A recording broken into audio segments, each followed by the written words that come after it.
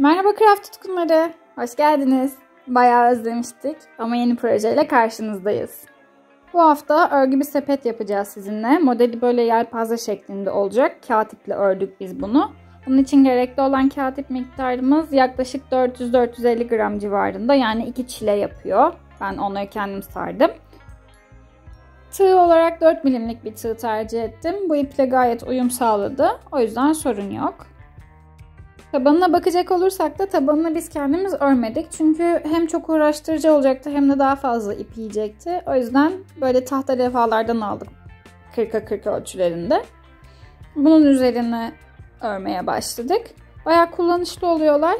Tavsiye ederim. Büyük bir sepet olacak.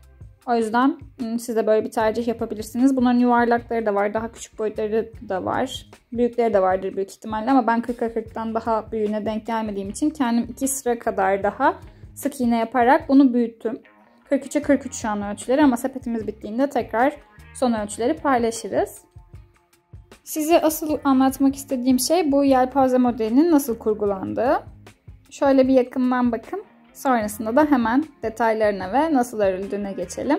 Şu an son halini vermeden de boyutları bu şekilde ama sonuca çok yakınız. Bundan 1-2 sıra daha fazlasını hayal edebilirsiniz ne kadar yükseklikte bir sepet olacağını tahmin etmek için. Şimdi detaylar. Şimdi bakın burada ortalarda bağlantı noktaları var. Yani yelpazelerin trabzanlarını yapacağımız yer. Burada modeli kurgulayacağız. Sonra diğer trabzanın üçüncüsüyle birleştireceğiz. Böylelikle o aralardaki bağlantı noktalarını kullanarak modeli orada kurup diğeriyle birleştiriyoruz. Gördüğünüz gibi boşluk, trabzanın tepesi. Bunu takip edeceğiz sürekli. Peki ikili trabzan nasıl yapılır? Öncelikle tığımıza bir ip dolamamız gerekiyor. Sonra bu bağlantı noktasına yani trabzanları kuracağımız yere batıyoruz ve ip çekiyoruz. Gördüğünüz gibi üçlü kaldı. Bu üçlünün önce ikisini sonra da geriye kalan ikisini kapattığınızda trabzan oluşmuş olacak. Yani önce bu ikiliyi kapatıyorum tığımdaki. Daha sonrasında burada kalan ikiliyi kapatacağım. Şöyle yakınlaştıralım, netleştirelim. Bunu da bu şekilde kapattığımda o bağlantı noktasına ilk trabzanı kurmuş oluyorum.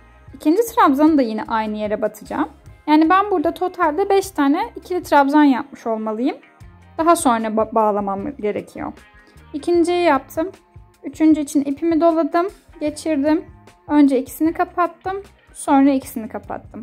Dördüncüyü yapıyorum.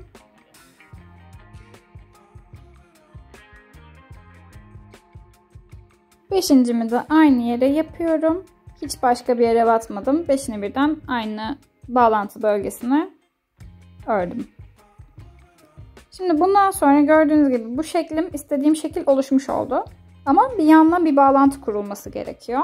Bunu nasıl yapıyoruz? Yandaki beşli trabzanımızın üçüncüsünün tepesine giriyoruz ve normal sık iğne yapıyoruz. Bunu yaptıktan sonra zaten göreceksiniz ilk şeklim bağlanmış ve gayet oluşmuş oldu. Kağıt iple örmek birazcık daha zor tabii ki diğer iplere göre.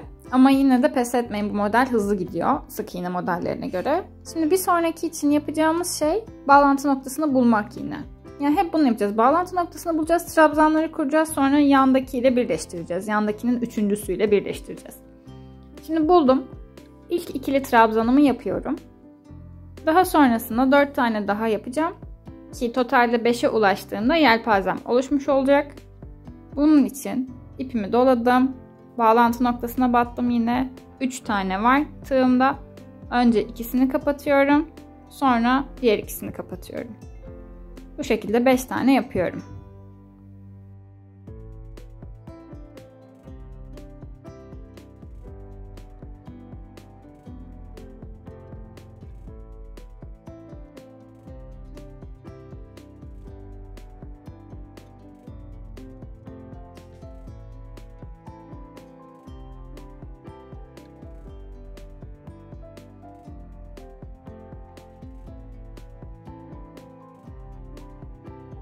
Beşinci trabzanımı da tamamladım.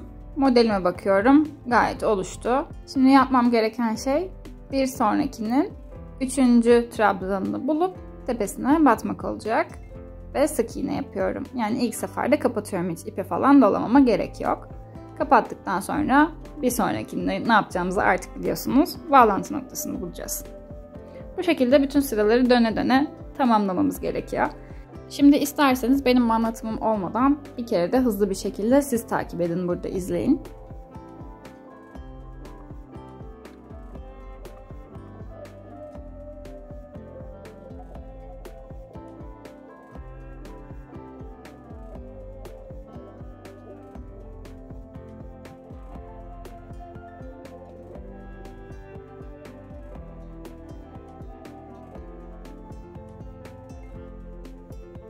Bu arada takip ederken saymazsanız falan buradan bakabilirsiniz. 1, 2, 3, 4 şeklinde bir tane daha yapmam gerekiyor deyip eklersiniz. Sayması da kolay ikili trabzanların. O yüzden onda dert etmeyin hiç. Kaçırdım diye düşünmeyin. Şimdi size bir de son kapanışları nasıl yapılacağımızı göstereceğim. O yüzden sıralarımı bitirip hemen geleyim. Benim kapanışlar için aslında çok özel bir taktiğim yok. Genelde kapanışları sık iğne kullanarak tamamlıyorum. Burada da öyle yaptım. Bütün ilmekleri sık iğne ile dolduruyorum. Şimdi burada hiç ayırt etmeden hemen bir yandakine batıp ipimi geçirip kapatıyorum.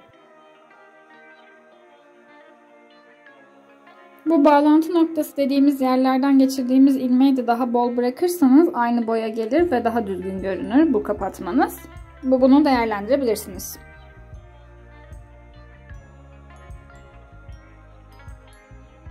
Bu arada ben buna bir kulp yapmayı düşünmüyorum. Çünkü sepetim çok büyük ve kağıttan yapacağım bir kulp bunu taşımayacak. O yüzden de hiç uğraşmama gerek yok. Ama siz YouTube'dan bununla ilgili videolar izleyip ekleyebilirsiniz de tam bu aşamalarda. Dört bir tarafını böyle sık iğneli kapattıktan sonra artık kalan ipinizi içeriden yürütüp sepetinizi kullanıma hazır hale getirebilirsiniz. Gördüğünüz gibi 43-43-36'lık sepetimiz hazır ve içine iplerimi doldurdum. Bir sürü ipimi aldı. Bence çok başarılı oldu. Modeli de çok güzel görünüyor. Sepeti doldurmadan önce ayakta tam duramıyordu. Ama doldurduktan sonra böyle bir sorun olmadı. Siz yine de bu durumdan rahatsız olursanız buralarına ip bağlayarak ayakta durmasını kolaylaştırabilirsiniz. Yine de şu an benimki tamamen dolu ve böyle bir sorun yok gördüğünüz gibi. Bu sizin tercihinize kalmış. Aynı şekilde buna kapak da örebilirsiniz aynı modelden. İstediğiniz ölçülerde. Bu haftalık bizden bu kadar. Beğendiyseniz like atmayı unutmayın. Bir sonraki hafta görüşmek üzere. Hoşça kalın.